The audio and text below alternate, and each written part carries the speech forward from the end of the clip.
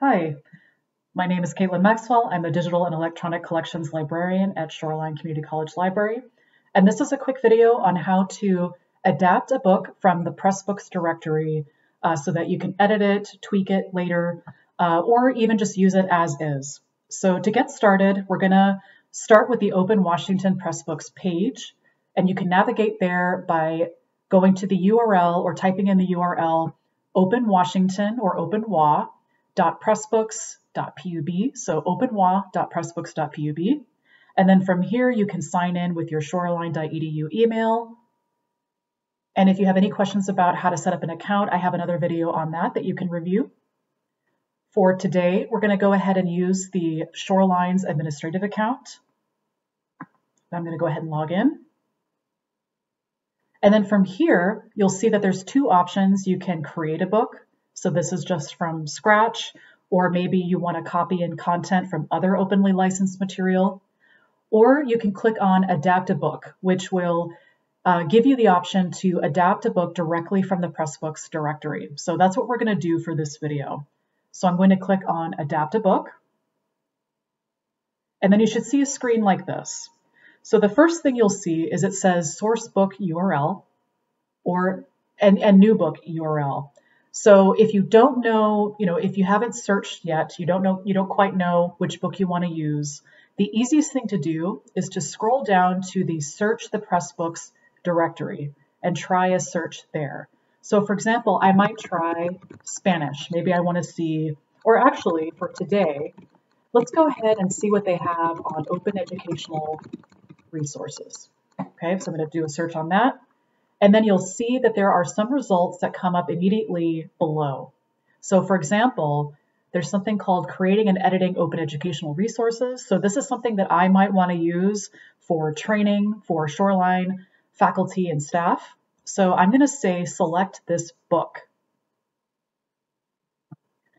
And then what it does is it adds the source book URL, and then you can actually edit the new book URL. So for example, if I want to have it be more specific to Shoreline, I might say Shoreline CC OER edit, something like that. And then clone book. And then what it does is it just takes a couple of minutes to look up the source book and to clone it into your Pressbooks account. And while that's waiting, I just kind of chose a book based on the title, but you should be able to also, once you search in the Pressbooks directory, you should be able to click on the title and search through the content to make sure that it's something that you actually want. So while that's cloning, I'm going to go ahead and search for open educational resources again. Maybe it has to finish loading first. Okay. So I'm going to go ahead and search for open educational resources again. So the same search. And now I actually want to look through this book. So I've already cloned it. I already have it in my library, but I want to see what this book has. So I'm going to click on the title. And now you can actually see the content of the book. So I noticed that it has a non-commercial license. So that's something to take note of, is to check the license for the book, because that may influence the license that you can choose for that particular book. So for example, it says Creative Commons Attribution Non-Commercial.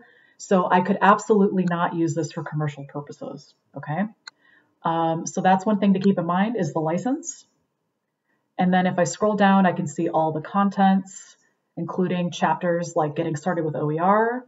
Maybe I want to check on the chapters. I want to see what the content is.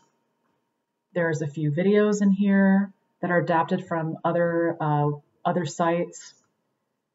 And then it also has the copyright, 2023. So that's another thing to keep in mind is the copyright date. Some of these might be a little older, so it just depends on what you're looking for. But I think, yeah, two things to keep in mind when you're kind of reviewing the book before you clone it is the license on the material as well as the publication date and also the content, of course. So let's just say I want to see the licensing information. So I'm going to click on that chapter in particular.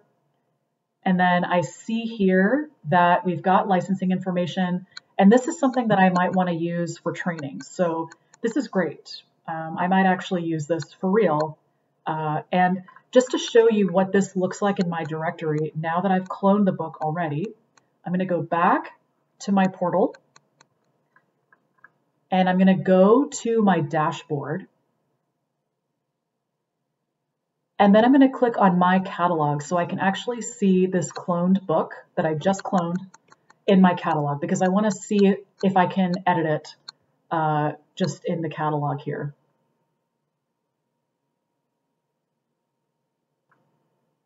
So I think this is it here. Let me just double check. Yes. So it says here, creating and editing open educational resources by Beth South. And I'm going to say visit admin.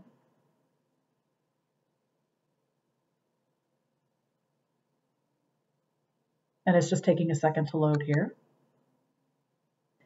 And now I can get into the book info. So for example, if I want to write a new chapter, if I want to organize the chapters in a different way, let me go into book info. I'm going to edit the book info. So for example, I might want to say creating and editing open educational resources at Shoreline CC, or something like that. You may want to change the title. If there's any subtitle, I may want to add my name as an author. In this case, I'll just add Shoreline CC as an author. Maybe I want to add my colleague. Let's see, I don't know if I can add Justin in here. It might have to be by username. So I think you have to look up people by username. I can also add reviewers. So here are all the contributors. So I might add the Shoreline account as a contributor. I might want to add Shoreline as the publisher city. Publication date. I don't think I need an ISBN for this, so I'm not going to worry about that. I want to make sure I have English.